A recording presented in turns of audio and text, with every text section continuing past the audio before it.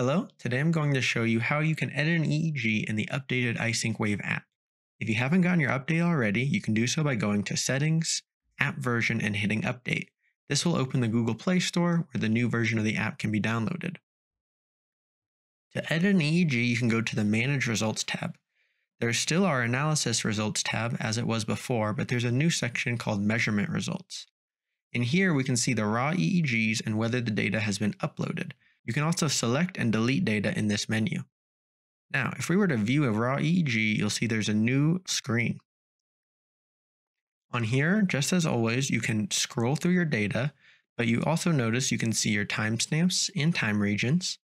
You also, if you drag any of the 19 channels on the far left-hand side, you can see if specific channels overlap to check for whether or not certain areas are artifact or not. On the same topic of artifact removal, you also now have the ability to select data to either cut or to add. So for example, if I want to select here, I tap the timestamp I want to start my selection and then tap the timestamp that I want to end my selection.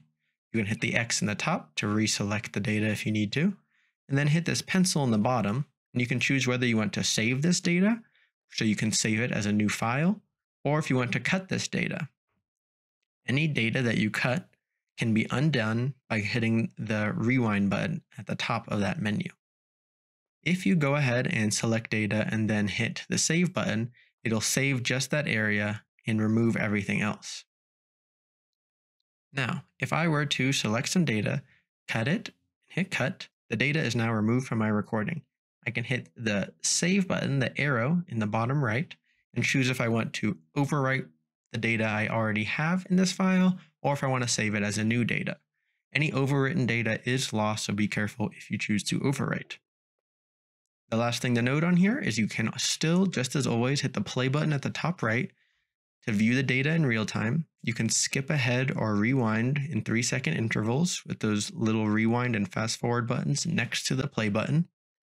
You can select different montages, and you can change your scale. You also have the ability to view your timestamps by hitting the timestamp button at the bottom. You can see the duration of each time window and when the onset was. And you can go ahead and tap any of those to skip to the onset time. So that is how to edit an EEG in the new iSync Wave app.